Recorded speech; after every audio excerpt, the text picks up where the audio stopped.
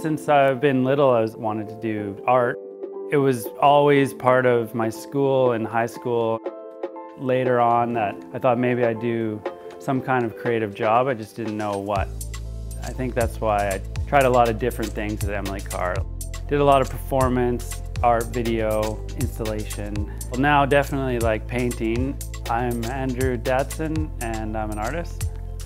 I really wanted to go to art school and applied to a few different ones, but Emily Carr was always one that I really wanted to go to. And in the year that I graduated, I had a show at the Helen Pit back room and then got to meet the curators at the Helen Pit and was offered a show in the front room, which was a big deal. I had my first show with Galleria Franco Nuero out of Turin, Italy, and we got to meet. He was in town. Franco saw something that he liked, or he has sort of a passion about it, and I got to do a show quickly after meeting him.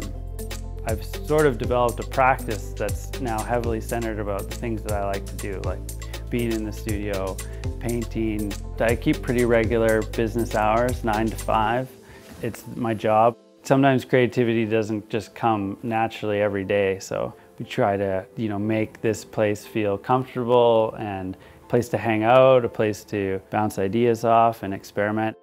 I'm working on an upcoming show for a gallery in Zurich and that I've been working on where a bit of a new approach. Like they start off like paintings, wet paint, drippy paint.